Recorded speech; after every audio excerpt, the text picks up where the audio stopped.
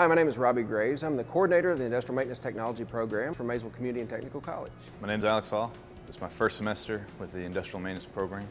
I currently work in industrial maintenance. I'm just trying to further my career. Industrial maintenance is a very broad meaning. A lot of our students are factory technicians. That's the main thing that they do.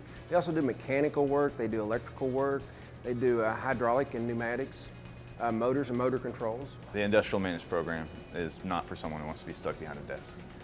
You're going to be out, moving around, not doing the same thing every day. We try to offer courses at a lot of different times, seeing where they're working. Are they working first shift, second shift, third shift? And each semester we plan courses around those students' times. So we allow for more flexibility. Classroom size on average, depending what class it is, typically no more than 20 students. Once you get into your technical classes, probably looking at about 10 to 15. The instructor's able to get around, help anyone out. It's one of the fields where we don't have enough people in.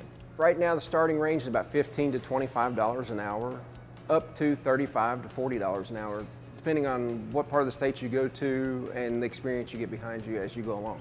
I like the hands-on we get, the affordability, and on out the instructors. It is a career that can be a lifelong career.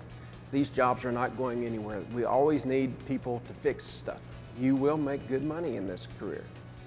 And if you're a person who likes to fix things and tinker and build things, this is a perfect career for you.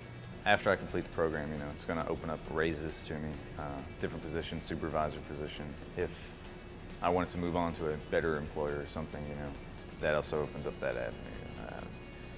People like Toyota, Ford, they're hiring, but they want a degree or certificate saying you've been through the school. Remember, MCTC is the smart choice. I chose MCTC because it was a smart choice.